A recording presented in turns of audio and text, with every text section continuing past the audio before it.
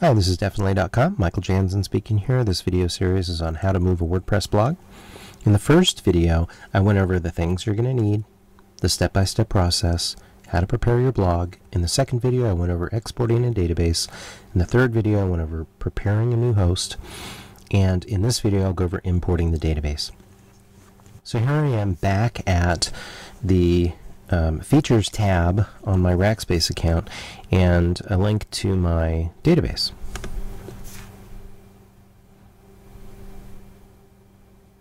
I'm going to click on that, and then it shows me the users, and it also shows me an online manager link. Your site, your web host is probably different, but it's some kind of database manager. Those are the kinds of words you're looking for, or literally PHP my admin, because that is typically the interface everybody uses for this stuff. So I'm pasting in the user and I'm typing the password that I used to set up this database user.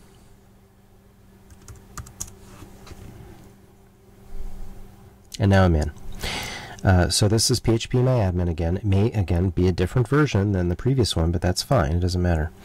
As we can see, we're in this database that I just set up. There are no tables in this database, so go to Import. Click Choose File. Go find those files that you downloaded. Here they are. 1, 2, 3, 4. I'm only going to pick one at a time, of course. I'm going to leave it at SQL format and click Go.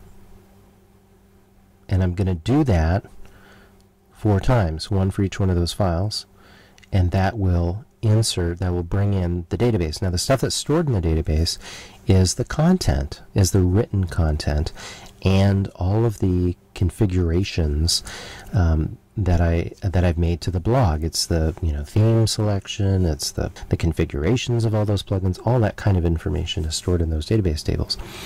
The information in the files that we'll be transferring next, those are the pictures and things like that, the uploaded image assets, the media. But everything else is in this database.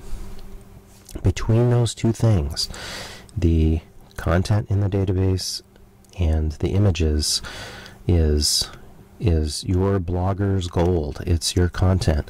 So take good care of it, keep it backed up, and be careful when you move it over. Make sure you got it all before you go closing down that other account. Okay, so all 4 of those files that I exported from the old database, the old web host, I've imported into the new web host. They're all over here, and that's really it. And that was importing a database. In the next video, I'll go over transferring the files.